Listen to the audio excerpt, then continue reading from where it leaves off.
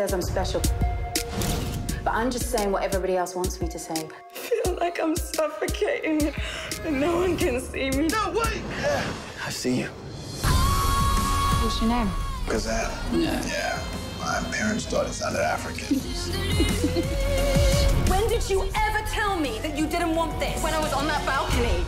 You saw the goodness in me. I can finally see it in myself. Beyond the Lights, rated PG-13, in theaters November 14th. It's very contemporary. It's about our world now. It's a love story, obviously, set in the music industry, but also, I think, revealing the human side beneath the sort of, you know, pop princess diva, and hopefully offering, you know, a new female perspective, you know, female writer, female director.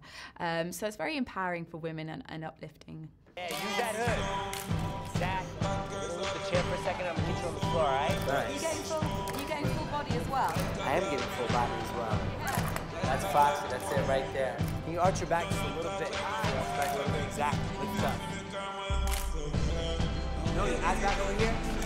For the character, a very powerful moment of her sort of reclaiming herself. And I think that, you know, again, you know, I think our subconsciously, we sometimes make beauty choices that we don't even realize are sort of damaging. And so for me, you know, I think it's a really powerful scene for the character. And, you know, myself, you know, I've never worn a purple weave in reality. So, but I understood the symbolic significance of it.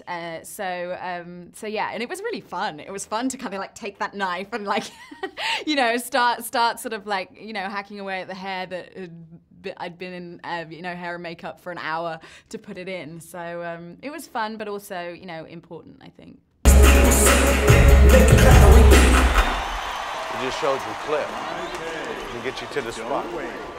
Love the hair. You guys are supposed to return back to your seats after your performance. This way, this way. What was it like working with Nate? Oh, Nate is such a lovely guy and such a professional.